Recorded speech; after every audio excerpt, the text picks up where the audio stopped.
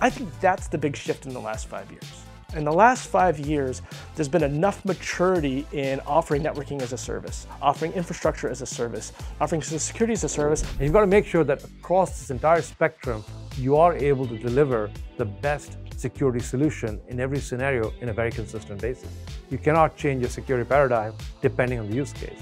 And that's what SASE allows you to do. We now believe that we have shown people can work from anywhere and be effective unless they have a role where they need to be office-bound.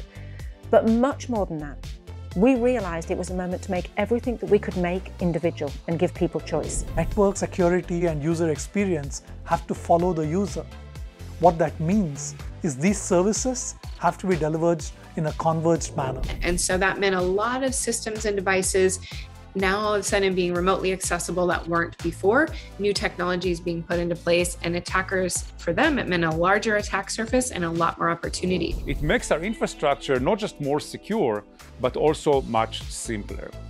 And that really speaks to why this is the right time in history to talk about Zero Trust. And that's because we're seeing many organizations going through major cybersecurity transformations.